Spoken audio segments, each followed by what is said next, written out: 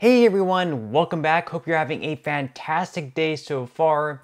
So Social Security payments at this moment are on track to see another increase. We'll be going over the good and bad news of that.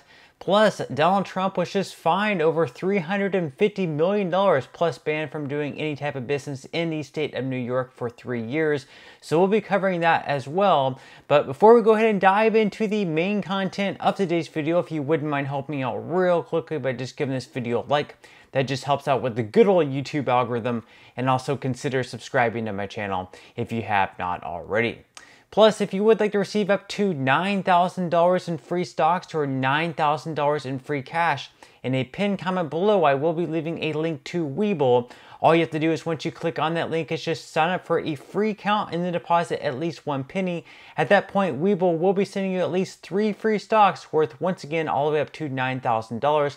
And if you'd rather just have the cash, all you have to do is once you receive those stocks is just sell them for what they're worth and then transfer the cash value right back to your bank account. Okay, so diving right into our lead story of today's video, and that involves Social Security and the likely increase that is going to be happening for the cost of living adjustment coming up in 2025, which is next year. Of course, with that, there's going to be both some good and bad news, so we will be covering that in today's video. So this is an article from the Motley Fool. First off, we're going to take a look at this chart of inflation we've seen over the years. Since the 80s has really gone up and down, and of course that most recent spike that took place during 2021, 2022. As you see, it has been coming down, but it still is not yet back to where it was in, let's say, 2015, 2016, 2017. But they mentioned here that, of course, Social Security's 2025 cost of living adjustment may have a silver lining. So the December inflation report released by the BLS in mid-January offers a potential silver lining for all 67 million plus Social Security recipients. They say that the Federal Reserve's most aggressive rate hiking cycle in over 4 decades has sent mortgage rates soaring after a period of historically low lending rates. The end results have been fewer existing homes on the market for sale and considerable rental pricing power for landlords. As long as shelter prices remain elevated, I believe there's a good chance that Social Security's 2025 COLA will come in higher than the 2.6% average over the past 20 years. And for what it's worth, the CPIW rose by 3.3% over the past 12 months as of December 2023.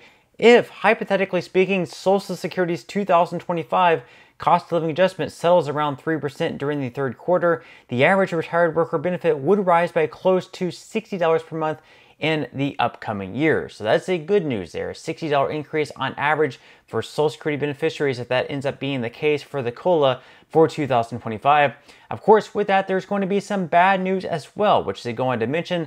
So they say that following a period of lackluster cost of living adjustments between 2010 and 2021, which saw 3 years where no COLA was passed along, as well as a fourth where benefit checks rose by a meager 0.3%, a fourth consecutive year of above average COLAs in 2025 would be a welcome sight.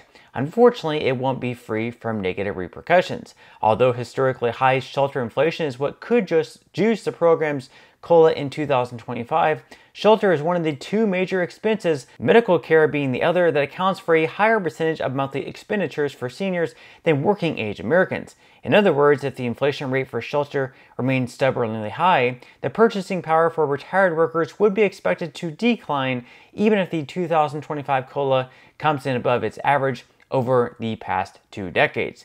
They say that in May 2023, the Senior Citizens League, a nonpartisan senior advocacy group, released a study that examined the steady loss of purchasing power, whereas aggregate cost of living adjustments between January 2000 and February 2023 rose by 78%.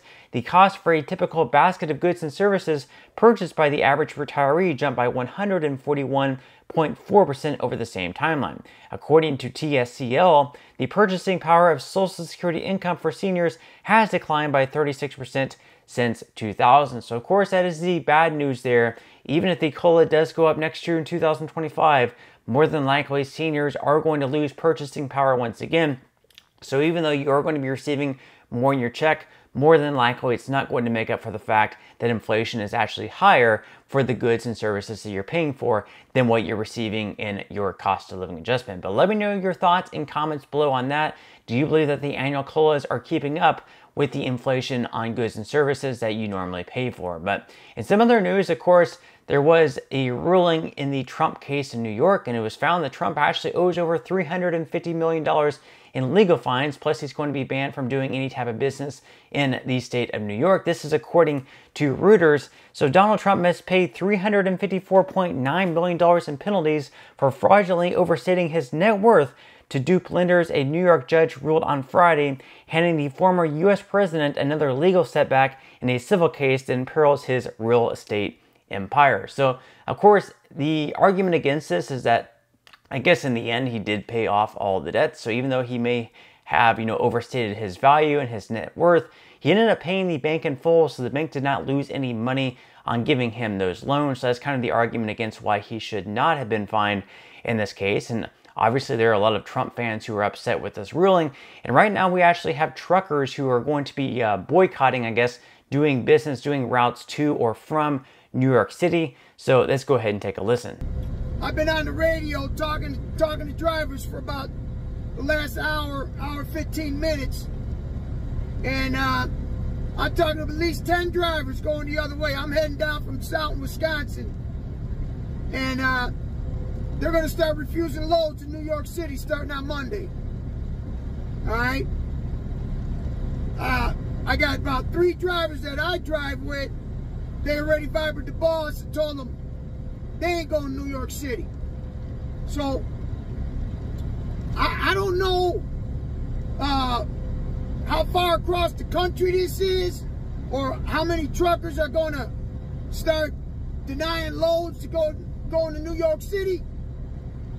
But I'll tell you what, you fuck around and find out. Okay? We're tired of you motherfucking leftists fucking with Trump. Okay? Motherfuckers are starting to get tired of this shit. And our bosses ain't gonna care if we deny the loads. We'll just go somewhere else. Alright? You know how fucking hard it is to get into New York City with one of these motherfuckers? Man, fuck that. Alright? I'll tell you, I don't wish nothing on nobody, but by what I'm hearing, this is real. This, Now, in addition to the truckers' boycott, there's also been a GoFundMe page set up for Trump's legal fund. Right now, we can see that they're wanting to raise the full $355 million that he was fined by in the state of New York. Of course, they are going to appeal that decision, but as of right now and this morning, they have raised $209,035. It will be interesting to see how much they end up raising in total there. But that's all we have for today's video. Certainly hope that you enjoyed and found value out of it. If you did, again, I would greatly appreciate if you could give this video a like. Consider subscribing to my channel if you have not already, and I will see you in the next video.